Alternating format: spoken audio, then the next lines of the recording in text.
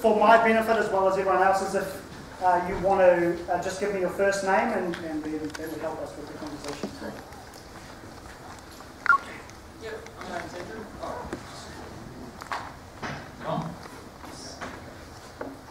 There's been talk about the moon, but you didn't mention it at all.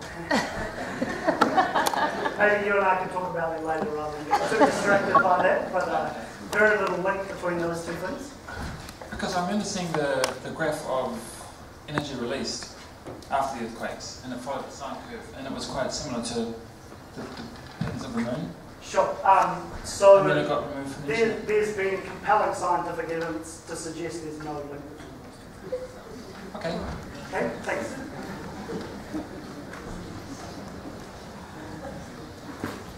Thank you. This one was occurred in 1717. Do you know where that was? We know broadly the area that it was because we've performed geological investigations at different points along the fault, but we don't definitively know where it started and where it finished and even where it initiated. So obviously 300 years ago we have relatively vague description of the exact details, but we do know, broadly speaking, that it was a large earthquake.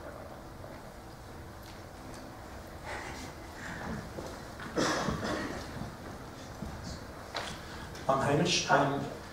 I'm told that in Japan they have an earthquake warning system which measures the electromagnetic changes in the earth just prior to a break in the crust. Is that something that might be coming here? What's the situation with that?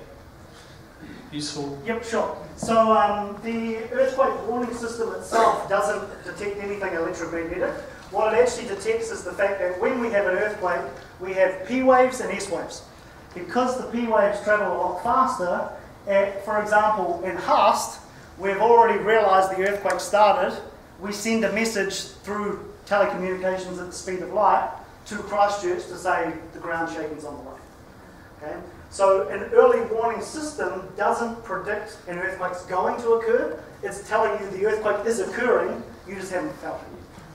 Okay?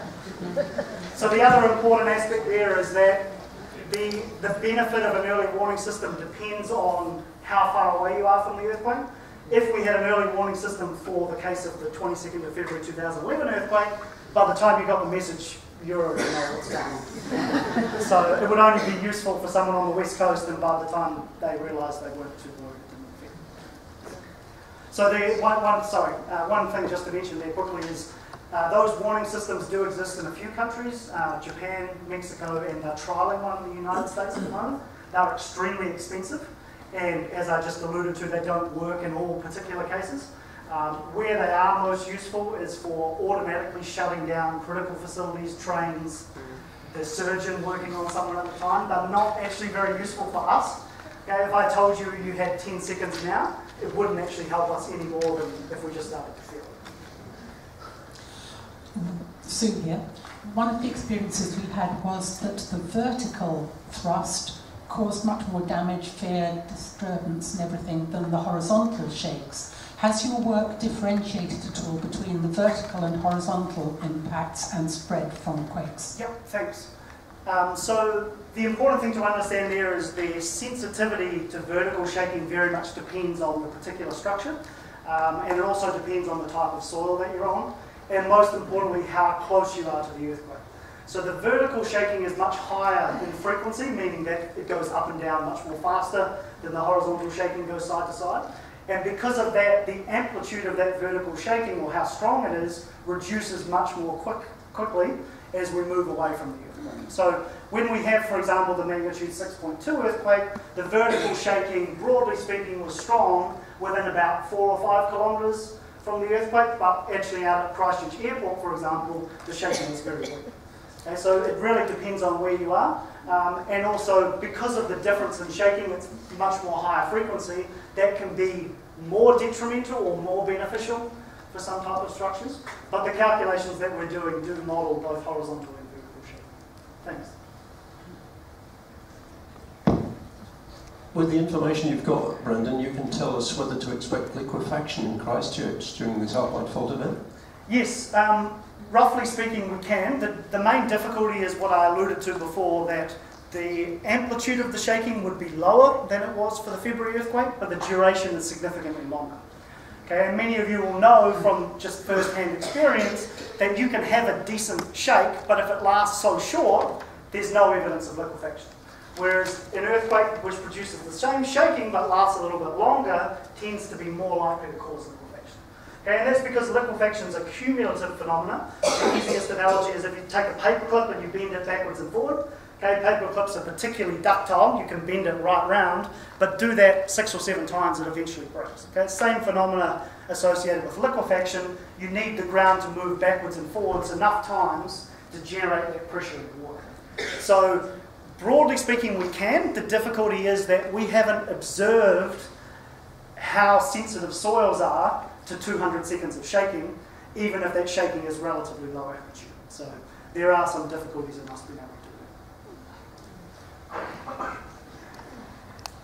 Thank you. It seems, based on your animation, that Christchurch City could get between 90 and 100 seconds warning of that earthquake. Yep. It seems pretty feasible to me as a complete amateur that we could get a good warning of that. Yeah, and even without a complicated warning system, we probably will, because using social media, there will be people in Queenstown that are sending messages. You know, that we've seen that the earthquake, the internet is much more reliable than some phone calls and those sorts of things. So we probably will get an impromptu one, but I don't expect at this stage that we will install an early warning system. Hi, I'm Kristen. With being able to produce the simulation within a very short period after an earthquake, does it give you any insight into aftershocks that are likely to occur? Not directly. It tells us really the regions where the ground is moving the most at the ground surface. So it's most useful for us to be able to understand where we expect to see more damage to housing, where we might expect to see areas which have more chance of liquefaction. It doesn't tell us the likelihood of another earthquake right beside it. But we do have other models that are able to do that. Professor Brendon, I am Usama. I have a question about how confident you use a 7.9 Alpine Fault, because it's that boundary we should have magnitude 9 experience for Indonesia and Japan. Yeah, so the key aspect is to get something a certain magnitude, you need enough of a fault to break. Okay, so if those central and southern sections of the fault, that length of the fault 410 kilometres long, that can't produce a magnitude 9. The only way that we would be able to get a larger magnitude earthquake is if that fault didn't stop at Arthur's Pass, it kept going further. It went up to up to St Arnaud, or even all the way to Blenheim. Okay, it's definitely possible. It's less likely, but it is possible. The other thing to keep in mind is that the magnitude scale is logarithmic. Okay, so if I make the length from 410 kilometres to 500 kilometres, it'll go from 7.9 to maybe 8.0 or 8.1. Okay, in order to get to 9, it has to be about 600 kilometres long and about 200 kilometres deep. Okay, so the magnitude scale is logarithmic. You really need something quite different. Although to deviate from our South Island focus so far, there is the potential for such large magnitude earthquakes off the east coast of the North Island, okay, where we have a subduction zone in exactly the same way that Japan has a subduction zone off its east coast. So it is possible for us to have earthquakes that get up in the medium to high magnitude 8s. So that's why the South Island's not necessarily so bad. Hi, Elodie here. I have a question regarding the ground velocity. Of course, your model is based on a mapping done for ground velocity. Is there any ongoing study to develop the knowledge of the different ground across the South Island?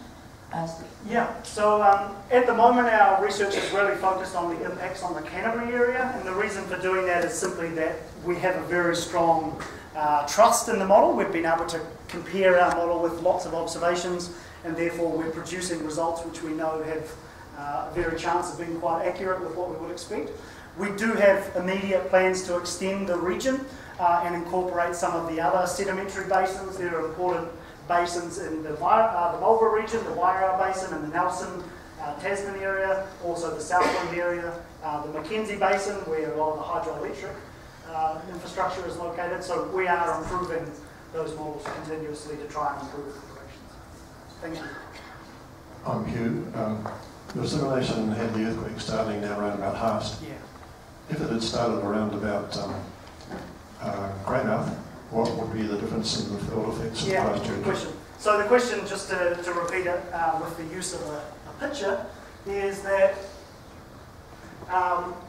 we were talking about the earthquake starting here and moving to the north. What happens if it started at the north and moved to the south? Okay. In that case, the nature of the shaking would be quite different. We would no longer get all of that wave energy sort of moving towards Canterbury, but instead most of it moving away from Canterbury.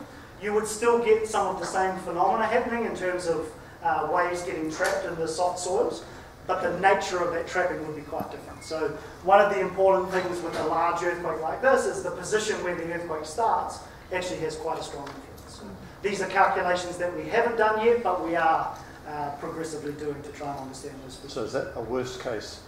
Probably for the Canterbury region, this is definitely going to produce longer and stronger shaking than an earthquake which propagates the other direction. Thank you. Hello, Kevin here. Just wondering, the trenches that have been dug on the fault, is that going to help your modelling or simulation? Yes and no. Really, and not a lot, because those trenches are usually only on the order of about 5, maybe 6 or 7 metres deep, whereas we're trying to understand how the waves propagate in the top tens of kilometres. So those trenches are mainly useful to try and look at the different soil layers and see have they been offset by an earthquake in the past. So those approaches are really trying to understand the last earthquakes rather than what necessarily may happen in the future. Thanks. Blair, the prevalence of online access to information about how many earthquakes are happening and how big they are around the world has all sort of brought a lot of attention to us here in Christchurch, as we see that in terms of some of the modelling we've seen, and some of it's very innovative. How does that inform us seeing the increased knowledge of earthquakes in terms of things like the computational power to sort of work out how big these things could be in other places like Portland, Oregon and Vancouver and those sorts of places where you've got a massive potential for subduction, zone deformation? Yep, great. There were a lot of questions in that commentary, but I'll try and pick out a few of them. So the first one is definitely with the prevalence of media, we now understand more about earthquakes. You'll also notice, if you're an astute follower of media, that it goes in cycles. When we've happened to have an earthquake recently in New Zealand, we start hearing a lot about ones that are happening overseas. People start asking questions, is there a link between the two? There's not, it's just that we're not hearing about the ones overseas when we're not having ones recently in New Zealand. Ultimately, better understanding small earthquakes helps us improve our ability to predict the consequences of larger earthquakes. But there is a limit. Once we get small enough in size, the size of the earthquake, we can no longer feel it. Some of the instruments that are most useful don't actually distinguish between the shaking from the earthquake and just the background noise from wind and ocean waves and so on. So there is a lower threshold in that regard. What we do know, though, even though we can't predict where the next earthquake is going to be, we do know that roughly for every magnitude 5, there's 10 magnitude 4s. For every 6, there's 10 5s. For every 7, there's 10 6s, and so on. Okay? So ballpark, we know the relative ratio between small magnitudes and large magnitudes. It's easy to remember, it's about a factor of 10 as you go between each magnitude unit, and therefore large magnitude earthquakes are inevitable as a result of the fact that over time we're going to have enough of the small. Okay, a couple more questions and then I'm sure people are ready to go. We'll take 3 more. So if you could wave your magic wand and move Christchurch to the safest place in the South Island, where would that be? Yeah, good question. Very good, because I should make a comment like that even if you didn't ask it. The most important thing is that I mentioned on the first slide that I had that understanding the impacts of earthquakes depends on both the strength of the ground shaking and secondly the vulnerability of the natural and the built environment. Okay, so we can't change if an earthquake occurs. We can't change what the shaking will be. We can better understand what the shaking will be. That's what this talk was all about. We can change our vulnerability. So I would argue, and I think many of you would agree, that actually Christchurch now is the safest place in the South Island because we don't have our most vulnerable buildings anymore. So the idea is that, you know, at least we're learning lessons from the earthquakes that we've had, okay? And that's what we should be doing as a society, is taking the lessons from Christchurch and applying them everywhere else.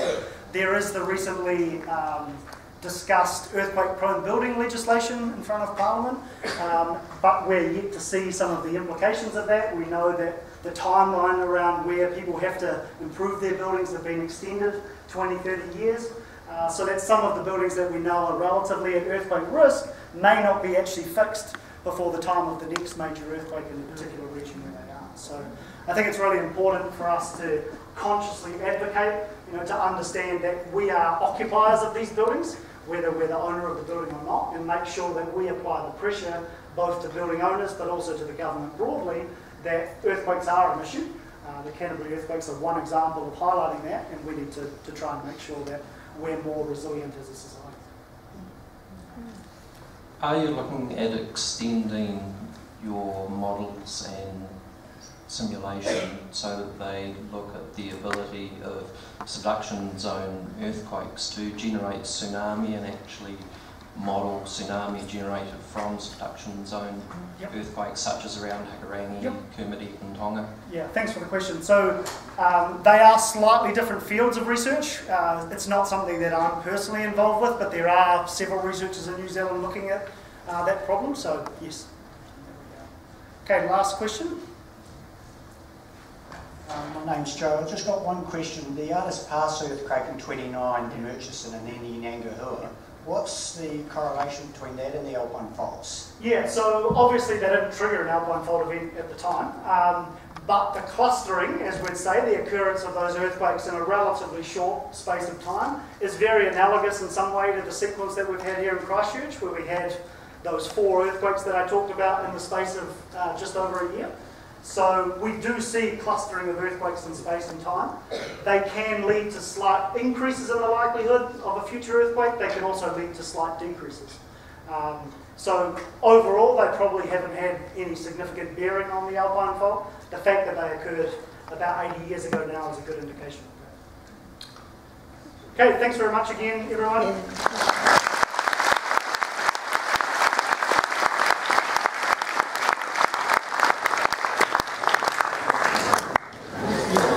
Eric, yes. I work for a assessment.